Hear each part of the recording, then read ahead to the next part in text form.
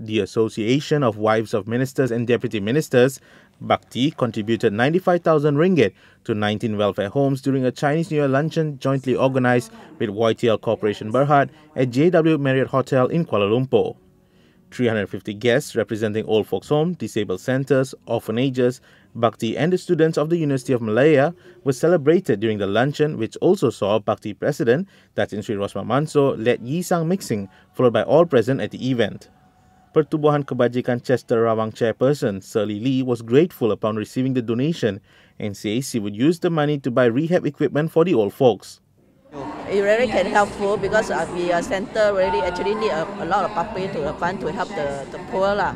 Especially for the bachelor, some they don't have family. For the old folk and the OKU, with this little bit of party, the sponsor, so at least we can buy some equipment like the adjustable bed or some exercise to do the rehab.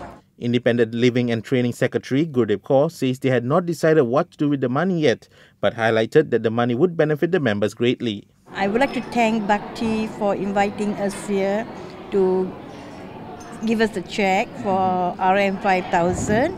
This check is going to be helpful to our NGO, which is Independent Living and Training Center, and I hope that my members will also benefit from these funds which today we received from Bakti.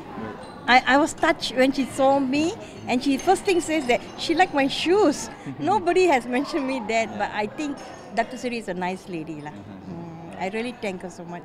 Guests were also entertained by performances from Permata Seni Choir and students of Sekolah Menengah Kebangsaan Jinjang.